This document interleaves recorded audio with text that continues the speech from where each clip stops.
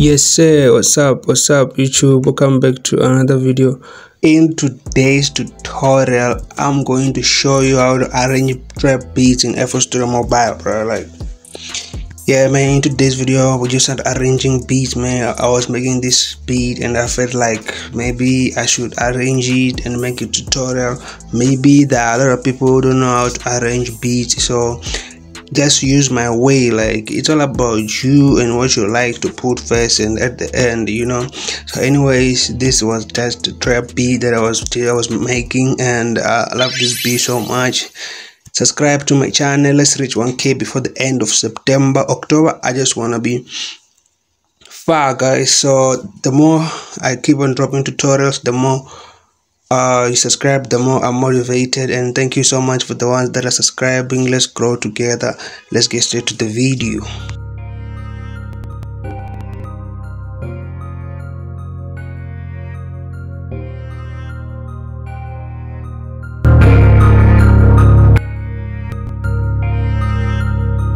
As you already know, man, I like using distortion to increase the the volume of my beats. So you should try distortion, man.